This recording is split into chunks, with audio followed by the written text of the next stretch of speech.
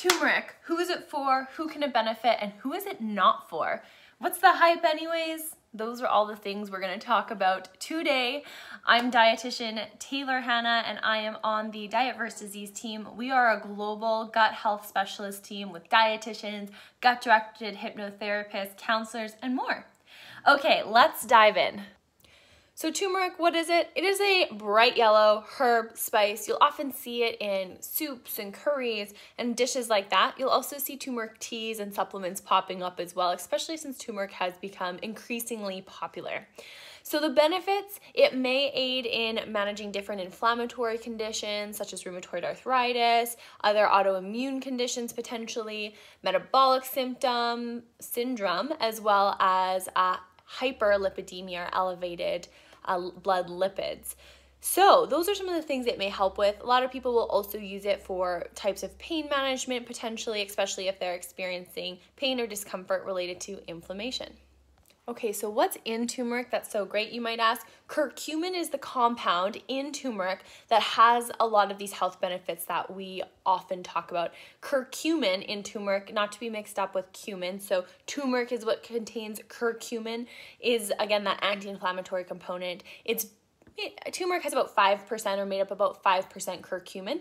It is best absorbed when we combine it with pepperine, which is found in black pepper. Makes up about 5% of black pepper. By combining the two together, it increases the bioavailability or the absorption rate, so how well our body can absorb it, by up to 2,000%. That's significant. Okay, so we talked about who it could potentially benefit. Who should not take turmeric? Again, you always want to double check with your doctor, but if you're not supposed to take blood thinners or if you have a bleeding ulcer, anything like that, we want to avoid turmeric, as well as other supplements that are blood thinners. You always want to check if you have medications or other supplements, as it can interact with some of these and it can be negative. Now, the last one I mentioned from the perspective of a gut health dietitian. So although curcumin can have benefits with some digestion, it can help with both digestion in our stomach, but also we can see some improvements in lower digestive conditions too, especially when there's some low-grade inflammation. However, it can also be a gut irritant, and with that gut irritation, we will sometimes see individuals actually have a worsening of symptoms. Now, this occurs at a certain threshold, so it's not going to happen if you have a little bit of turmeric, say, in a soup, but if you're taking it in a high dose or a supplement form, this might just trigger symptoms for you. It may not do it immediately, but it might with time. So those are all factors to take into consideration as well. Dosing is important, timing's important as well. Okay, now to the exciting part. How do we actually incorporate this into our day? Great information, but we want to make this practical. So to incorporate this into your day, I would recommend incorporating it into, say, soups and stews and curries, and by adding the black pepper right into it, you're getting that nice absorption. Turmeric teas is another nice way. Some people will make turmeric tea with some turmeric, black pepper, maybe cinnamon, as well as maple syrup, hot water, maybe almond milk or milk in there. Delicious. Again, everyone's taste preferences are different, but I do enjoy it. And then you can also look at some of the powders and supplements as well. Those are going to be a lot more concentrated version.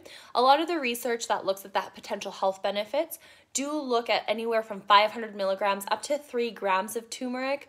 And actually, I think there's a few studies that are up to 5 grams as well. I typically don't recommend individuals going above 3 grams, and I often recommend them starting with the lowest amount and then slowly increase up just to see where they actually need to take it. No use taking more than you need, and more doesn't mean better. In fact, for a lot of people, more means diarrhea. Not great at all, and definitely not helping you feel better. And so that is the lowdown on turmeric, or should I say curcumin. Again, the benefits from it and whether or not maybe you should consider taking it and how to incorporate it into your day.